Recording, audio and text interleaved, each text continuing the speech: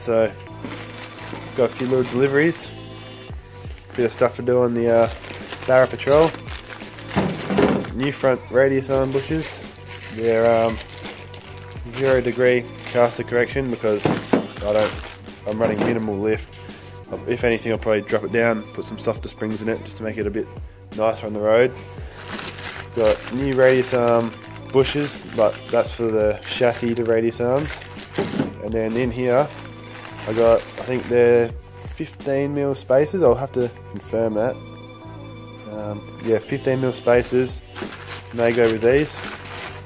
And all that does is just brings the wheel forward by 15mm or whatever the size they are. I can't really remember, because as you can see it's quite close to the back just here, and that'll help me, yeah, not scrub there, because I know on my old Patrol I used to scrub there. I put those spacers in and it made it way better.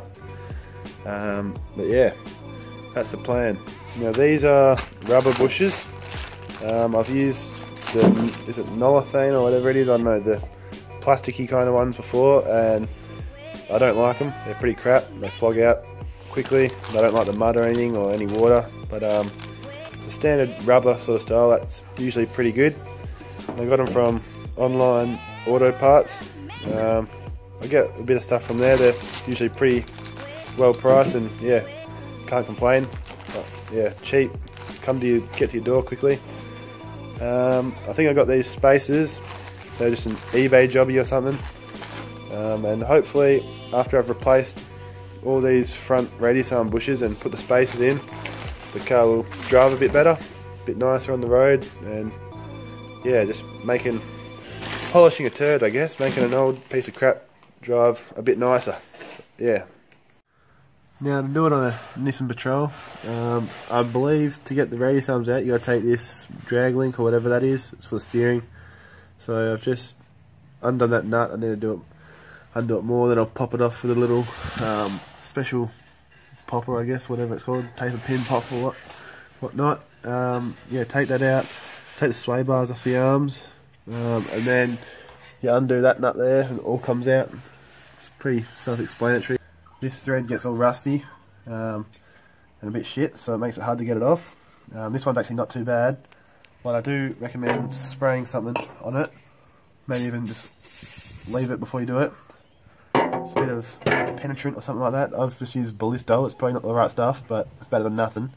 So yeah, we'll see how that comes off. Should be alright. Felt good, but yeah, just a little trick, I guess.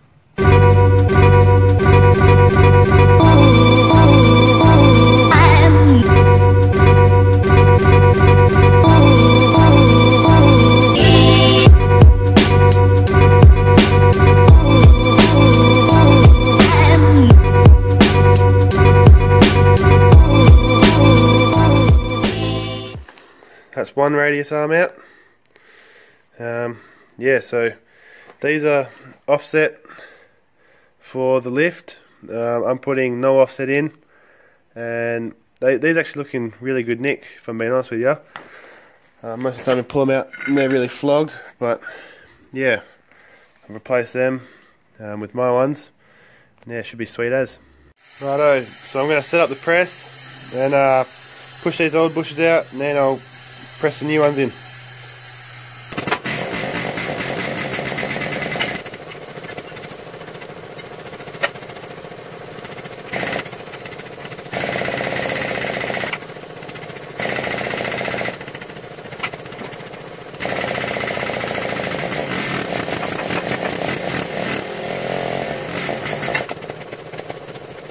So I've just pressed the first new bush in, got the next one to do.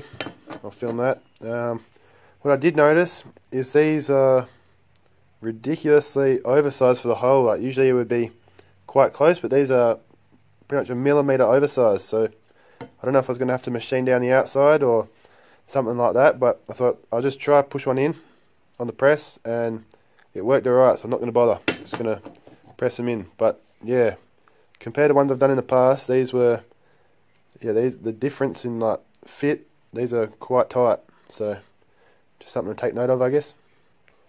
I'm just going to put a light smear of grease on the leading edge just to help it slide in.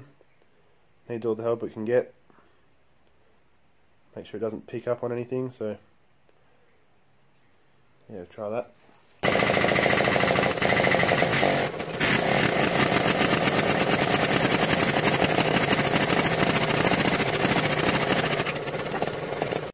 There we have it, both bushes in. So yeah, this one looking alright. I'm not too sure about the alignment of these holes. I don't think that means much. It might help with them flexing or something, but I obviously didn't pay much attention to it, so won't worry about it.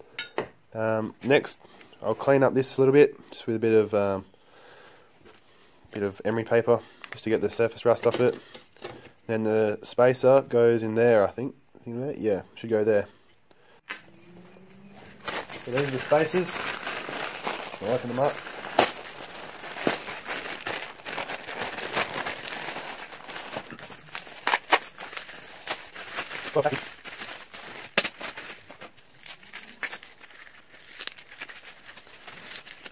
So yeah, that's them. Not much to them. There's one for each side, obviously, and then this bush here, that I believe, yeah, I think that slides under the end of this to give you a bit more room. Then yeah, that will slide over there and up to that shoulder like that. And so effectively, what's happened when you do that is you're moving the radius arm and like your whole diff and everything that's attached to this that much further forward. I think these are 15 mil.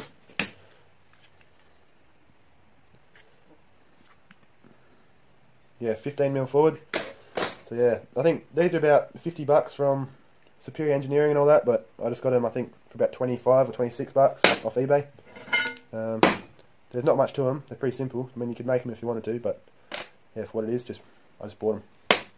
So I'll go ahead and chuck them on, and then these are the new bushes. They're new ones of them pretty much. These are pretty old and hard, and I don't know how well you'll be able to see that, but that's actually ovaled out, so that won't be very good. And that's what these plasticky bushes are no good for. They get hard and then they hold their shape like that. So yeah, chuck these in, put the arm back in, and then do exactly the same to the next arm on the driver's side.